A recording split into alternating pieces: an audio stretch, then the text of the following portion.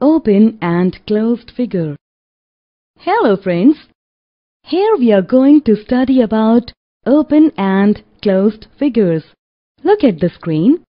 These are open figures.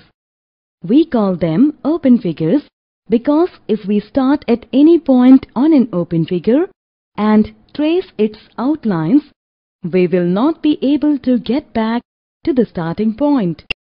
That means an open figures do not enclose any region.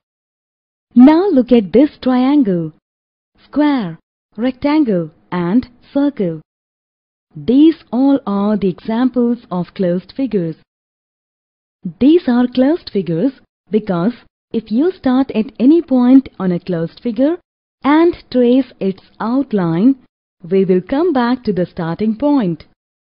And the region enclosed by this figure is called its interior.